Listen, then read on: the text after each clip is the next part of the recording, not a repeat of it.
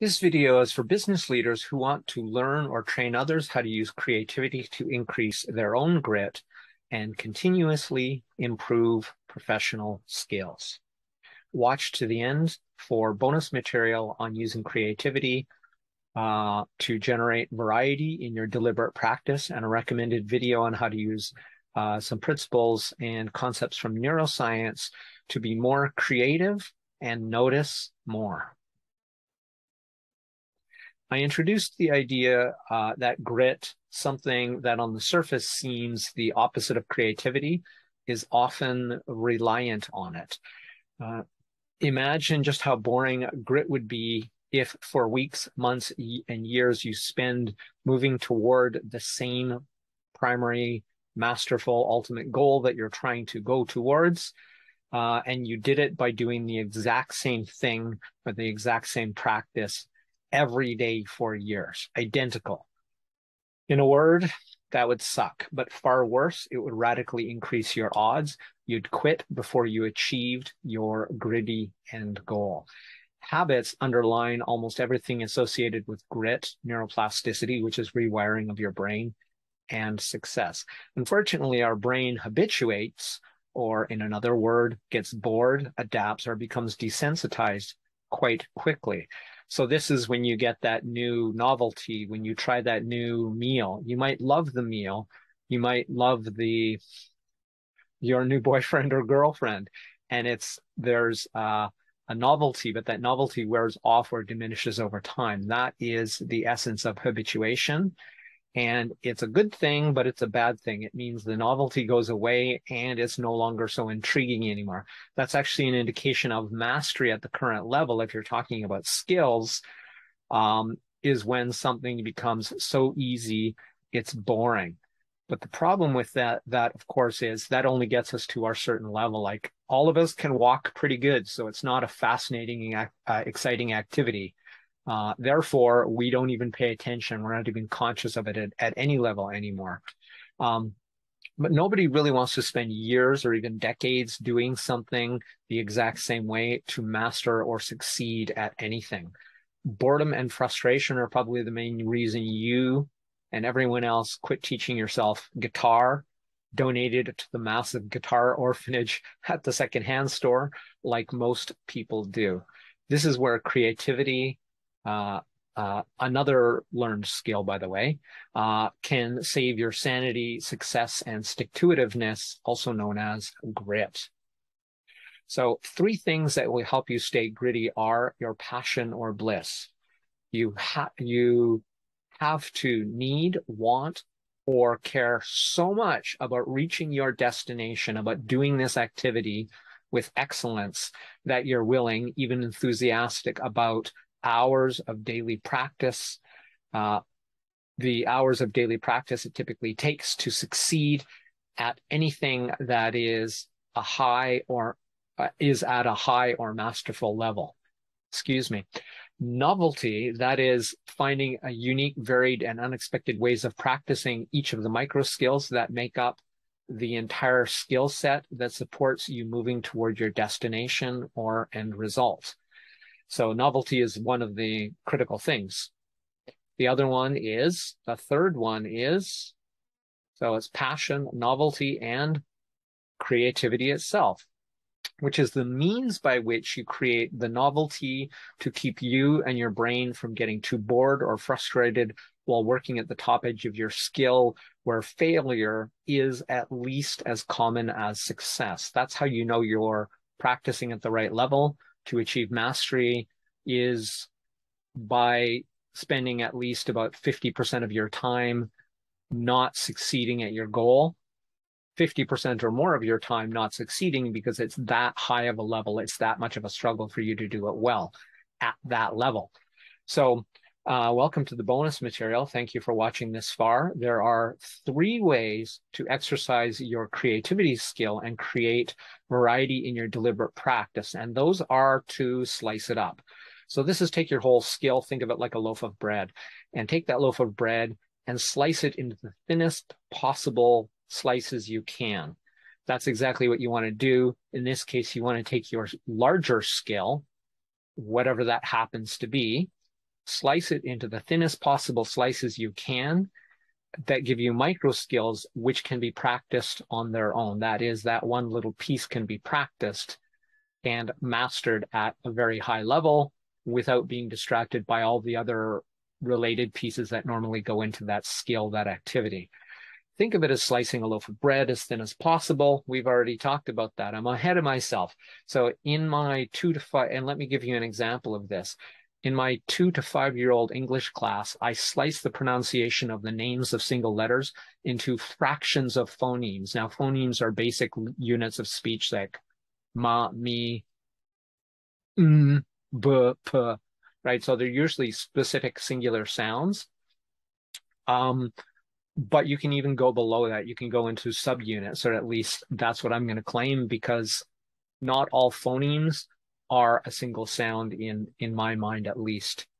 So let me give you an example of probably the most difficult one for especially young kids to say, but also one of the longest pronounced letters in our alphabet is W. So that could literally become, instead of W, it becomes D, A, B, O, Y, U.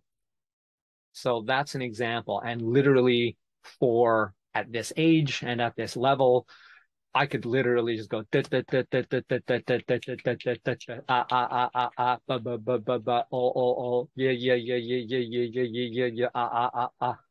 or you. Sorry, wrong one. And then become W,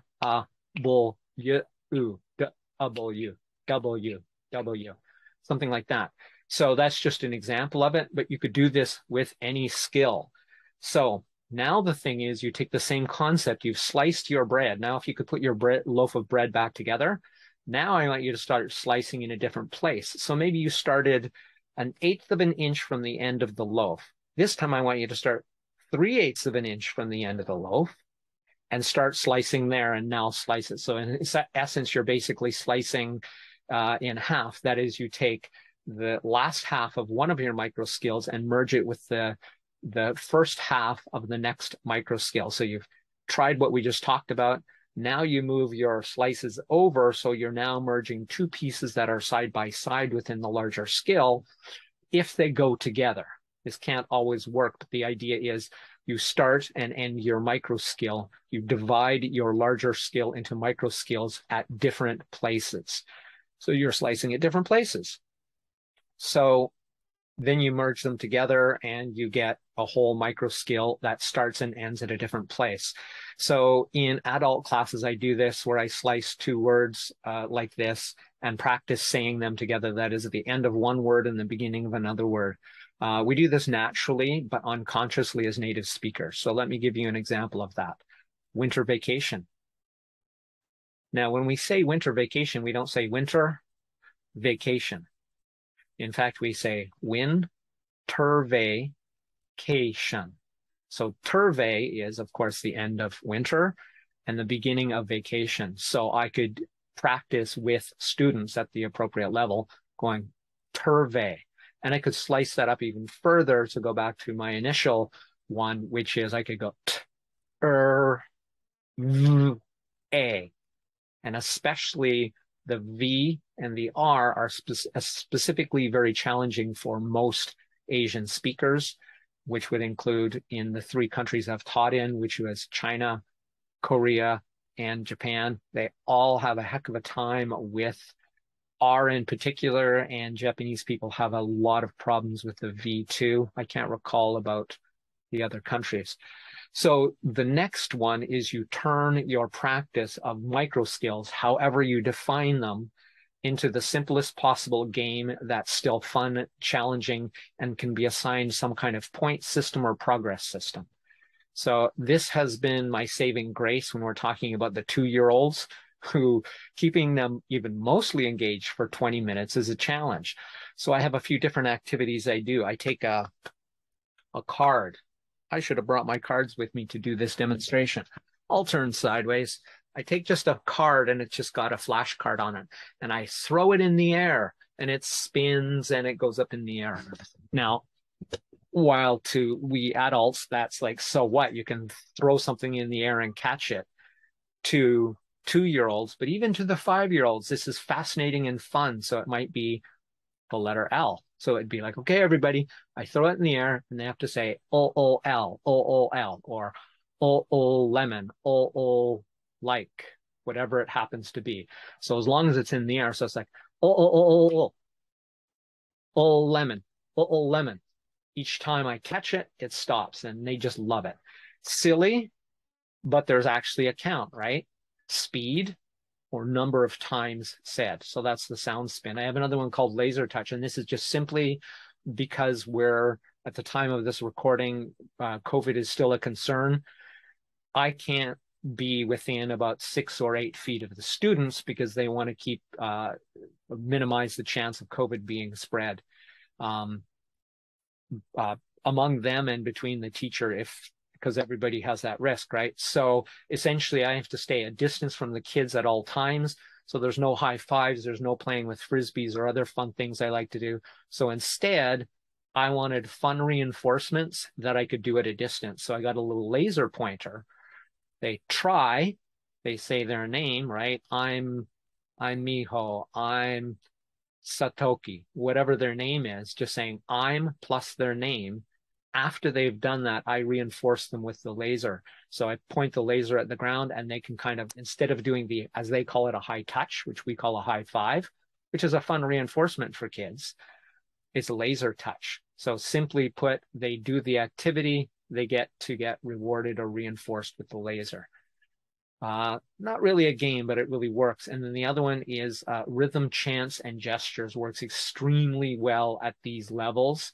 And in fact, I do a clapping game with increasing tempo, even with adults, to really help them with fluency.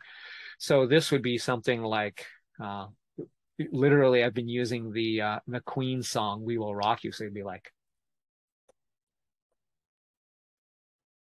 A, apple, A, apple, or apple, whatever it is, just simple, silly things that keep them engaged.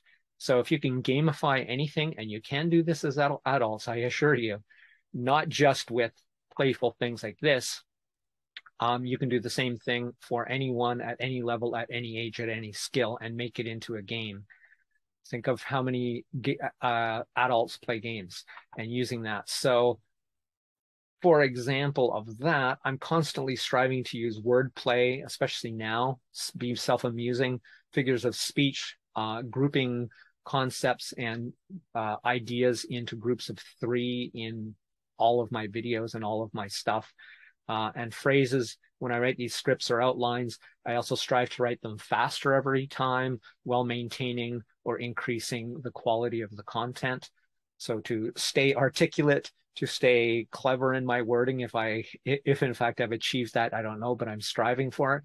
These are all examples of tracking it. So for professional skill, games just make sure, when you're doing games for professional level skills, just make sure that you have some component that is objectively measurable. So it could be countable, like number of minutes, minimizing the number of minutes, maximizing the number of times you make a certain statement in your sales pitch, or finding the optimized number of times to do something in a sales pitch, which increases your persuasiveness, things like that. Other things you can do, which are more of a qualitative and is actually better in a sense for our brain, more recognizable to our brain than using numerical things, is to use trackable things like relative relationships or vectors: faster, taller, heavier, longer, cheaper, more interesting. So it's a qualitative, but it is and our brain is actually far more sensitive at that than rating things on a numerical scale. We're more accurate at comparing 2 things to one another, as indicated by Daniel Kahneman in his book, Daniel Kahneman, Oliver Siboney, and Cassar Sunstein's book, Noise. So they talk about that. So there's those things you can do. Just anything that gives you a way to objectively track progress that, of course, a third party could objectively also measure. So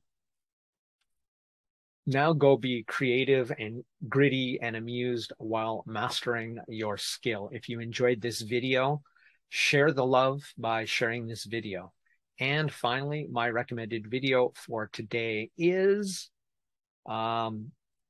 reflect more to notice more. This is about using your reticular activating system and how to train it so that you notice things in your environment which support not only your creativity, but also a lot of other things in terms of innovation and stuff like that. And this has been Crush It Club 244, Creative Grit. My name is Tim B. Green. Bye for now.